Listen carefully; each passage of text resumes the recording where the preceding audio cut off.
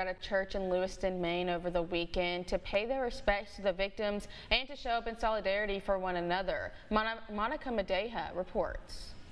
Michael Delorier II. A bell tolls with the solemn reading of each name. The 18 innocent people killed in Lewiston, remembered for the lives they led. My friend was Trisha Aslan. She was awesome.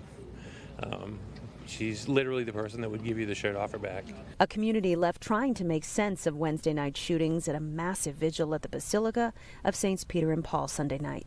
It was beautiful, really, to see everybody come together and see how strong this community has been.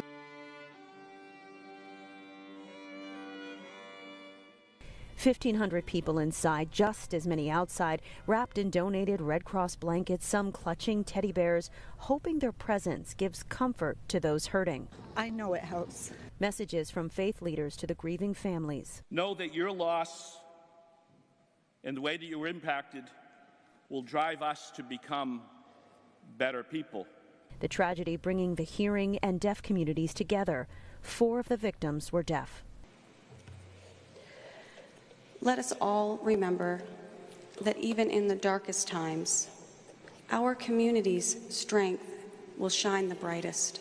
Even in the dim candlelight, this community looking stronger than ever. In the moment of Wednesday night, it was tense, and to see all the community supporting each other was pretty special.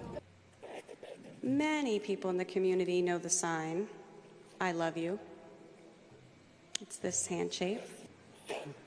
Share this sign, and let us not forget those who have been taken from us